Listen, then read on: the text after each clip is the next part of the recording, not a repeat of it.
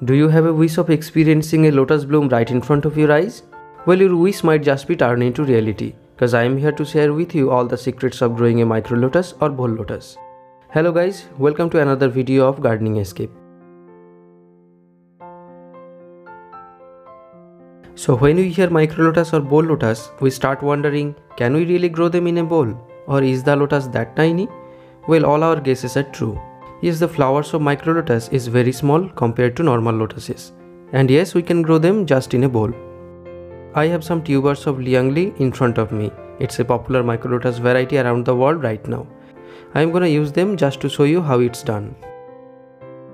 First thing we have to do is selecting a proper container. I have lot of tubers from last year's plant, so I will use multiple containers, preferably plastic ones cause they are cheap and handy.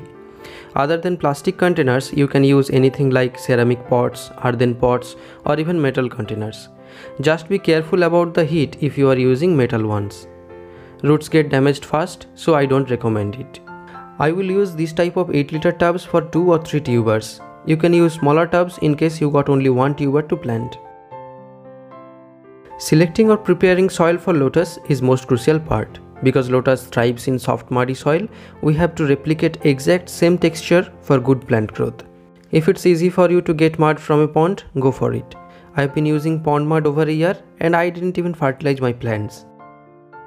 For those who can't get pond mud, use normal garden soil and manure. At first, put a layer of well-decayed manure at the bottom and add garden soil above the manure. Then soak it with plenty of water and let it sit for some time. After that, we can plant the tubers. After planting, dip the whole container inside another container full of water. Then place it in partial shade where it will get 3 to 4 hours of sunlight every day. In my experience, partial shade works best compared to full sun. If placed in full sun, containers get very hot and forces lotus to stop root growth. Now to get a healthy plant with lot of flowers, we need to provide nourishment as well. I recommend adding a handful of well-decayed manure or worm castings once in every 20 days.